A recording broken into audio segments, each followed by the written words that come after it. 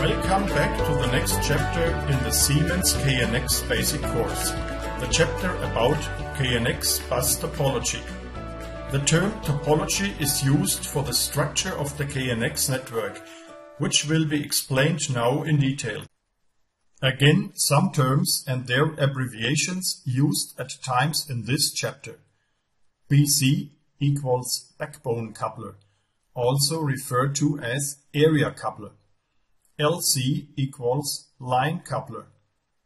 DVC equals device, equal to subscriber. LR stands for line repeater.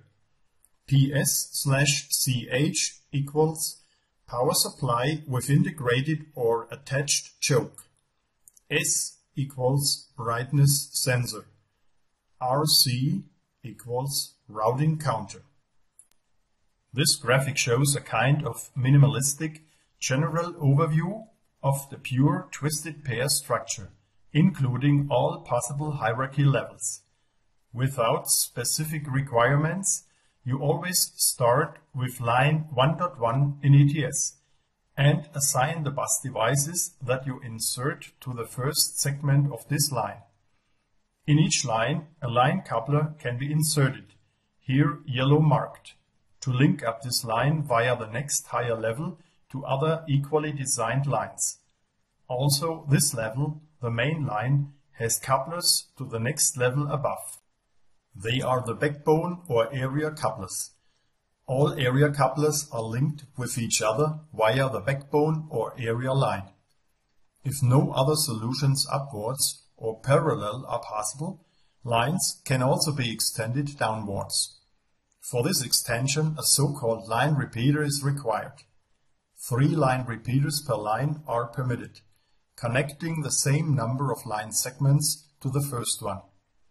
Addressing device number limitations and the disadvantages of line repeaters will be explained on the following pages. Now let's have a look at the smallest unit in the topology of KNX, the line segment. For one, the wiring limitations apply as we have learned them in the chapter KNX installations. On the other hand, as for the devices, the following limit applies. The maximum number of subscribers or bus devices must not exceed 64, including all connected couplers. Each line segment also must be individually powered by means of a specific KNX bus power supply unit with integrated choke, green in this image. Please bear in mind that the given limit of devices per segment cannot always be reached, since the power consumption of them may exceed the capacity of the supply unit.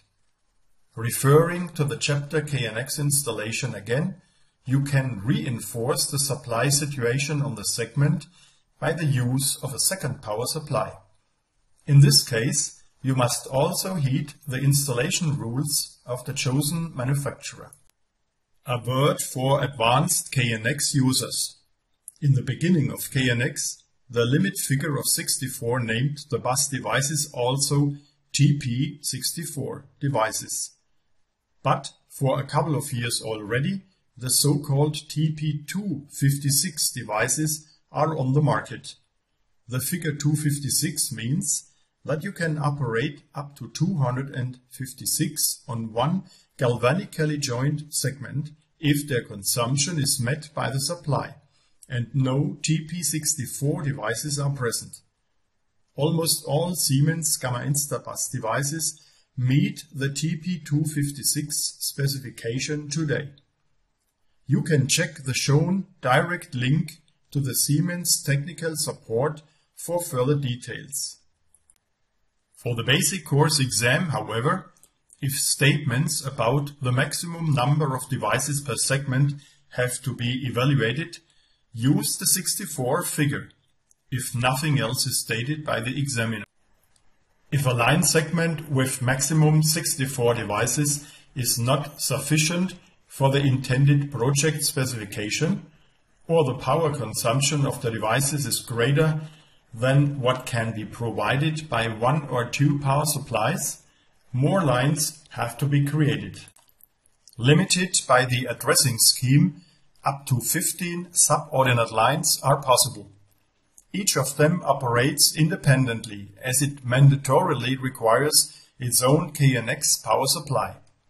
To make them communicate with each other, they are equipped with line couplers. These line couplers are connected to another line, the so-called main line. This complete structure of sublines and one main line is called area. All limitations valid for line segments apply also for the main line. That means not more than 64 devices and a separate suitable KNX power supply. The rules we learned in the chapter installation still are correct. 2 lines can be powered by one supply if a separate choke is used for each. So if we try to figure out how many devices can be operated in one KNX area, we end up at 1009. This is 16 by 64 minus 15 couplers. The couplers count twice as they are connected to 2 lines. Now we are back to the complete network. What is true for the lines is also possible with the areas. You can design 15 areas within a KNX world. These areas also can be connected to each other by means of a superior line, which is now called area line, or as already named, the backbone.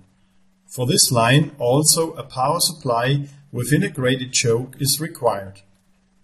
The maximum number of subscribers in such a system is now 15 by 1009 plus 49 equals 15,184, since also area couplers count twice. Theoretically, you can now also extend each subline by 3 additional segments of 63 additional subscribers. Multiplicating these additional figures makes 225 by 63 equals 42,525. Altogether, it makes a total figure of 57,709.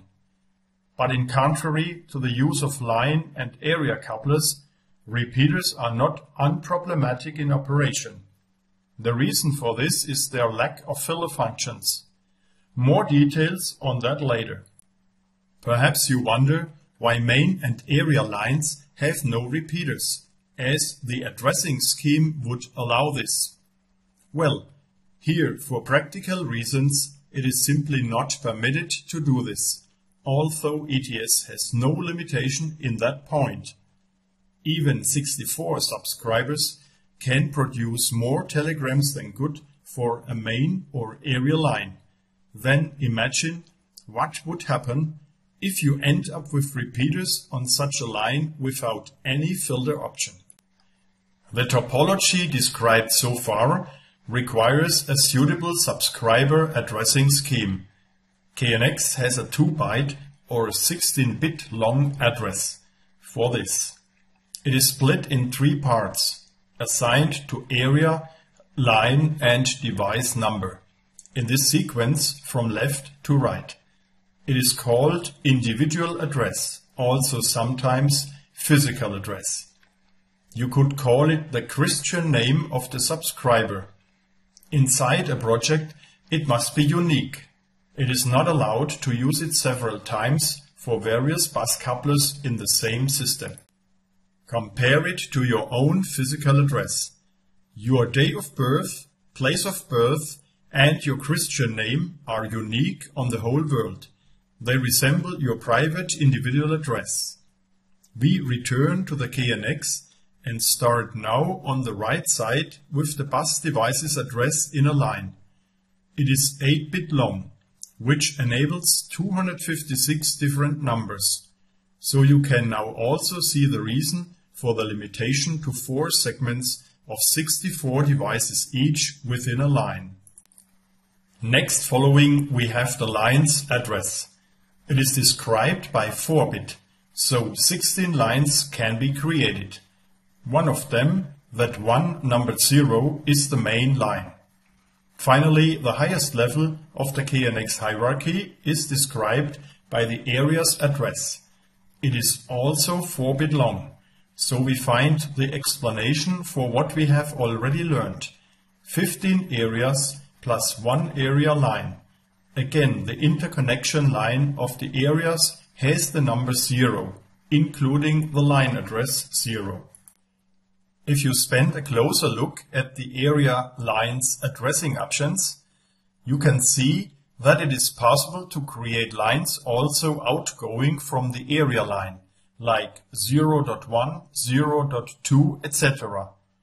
ETS doesn't lock this out, but for the sake of a clear tree-like address structure, such lines shall not be used.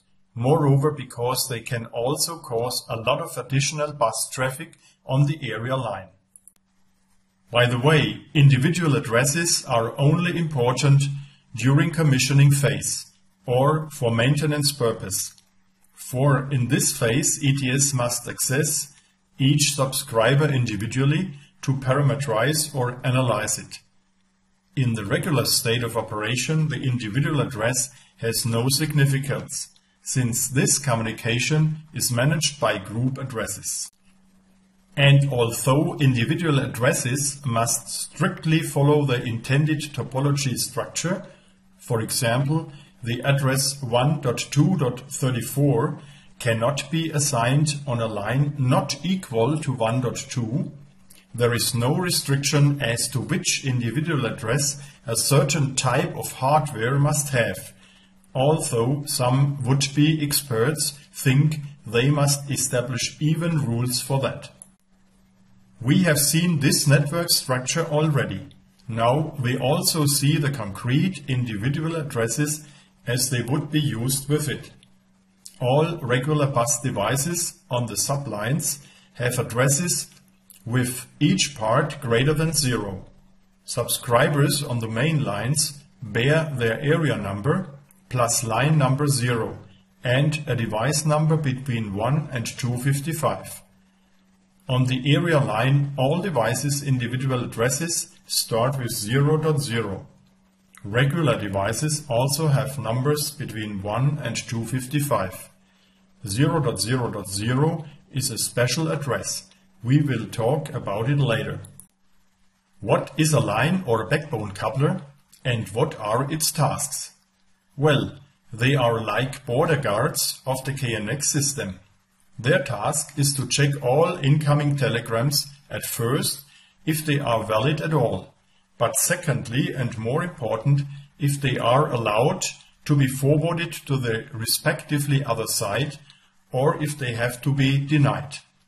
Later, we will also learn the parameters which are responsible for the filtering behavior. To filter telegrams which are directed to individual devices, using the individual address as target, the coupler uses its own individual address as reference. For group telegrams, ETS calculates a filter table which needs to be downloaded to the coupler. By means of this filter table, a coupler can judge if a group telegram may be forwarded or blocked. Here you see the schematic design of a coupler. It makes a galvanic separation between the two lines it has to connect otherwise. To achieve this, it uses either small converters or optocouplers on both sides. The power supply comes from the primary line only. In the center you see a controller, which works like a small border crossing between two countries, having only a single lane. There are parking lots for telegrams, usually called buffers, for all telegrams which have to line up due to high traffic rates if the street across the border is jammed. And moreover, all telegrams must be checked first before they can pass to the other side. Like the passports you have to show when crossing borders during your holidays. So the KNX bus works like a single-track railroad. Trains can either come into the station, which is the coupler, or they can leave it, but not all at the same time. The buffers in RAM serve for preventing the coupler from losing telegrams if there are high traffic rates. The filler table is stored in a flash ROM memory, so it can't get lost at power interruptions on the bus. When looking at the picture of the coupler itself, it has two identical wiring terminals on the front, side by side. Make sure not to mix up primary and secondary line connection. To repeat, we see the individual addressing of the different couplers in this table once more. At this moment, you should notice that couplers, disregarding where they are used, are always based on the same hardware. If they filter and how they filter depends for one on their parameter settings and on the other hand on their individual address. Now a small quiz at the end of this lesson. What is the address of the line coupler of line 6 in area 4? Answer: 4.6.0. What is the address of the area coupler of area 13? Answer: 13.0.0. Could the individual address 2.3.127 also be a coupler? Answer: yes, it could. It could be a line repeater in line 2.3. Describe the function of a device with the individual address 14.2.0.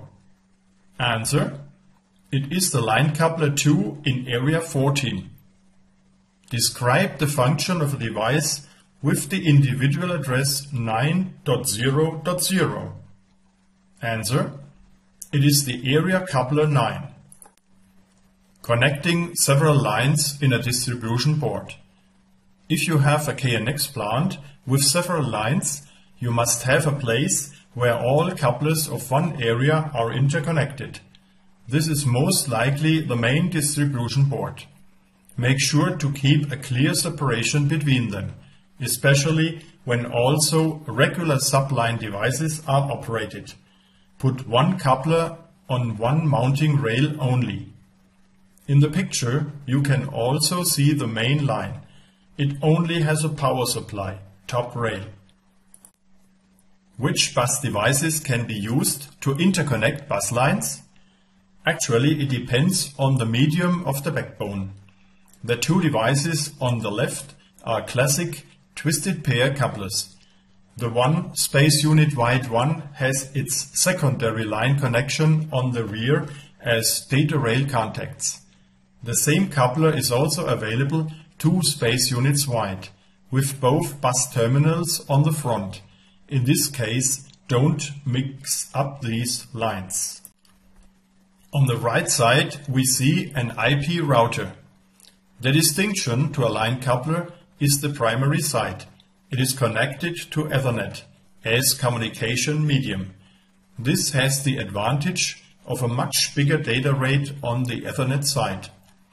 Beside this, it provides the same functions like the twisted pair coupler.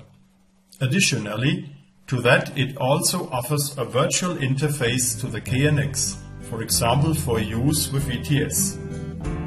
Thank you for having spent your time to watch this video. You have reached the end of the chapter Topology.